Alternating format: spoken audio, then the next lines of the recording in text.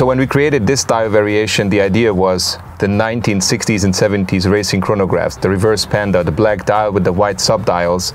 This is the iconic look that you see on many vintage racing chronographs, and this is exactly the look that we went for.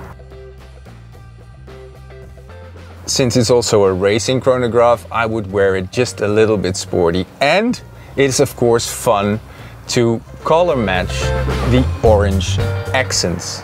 So you can play with it in a very fashionable way.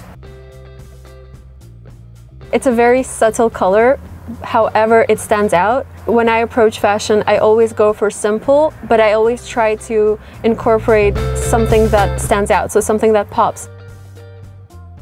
I think the silver dial variation of the racing chronograph matches my personal style because it's a little bit more classic, but it's certainly with a modern twist.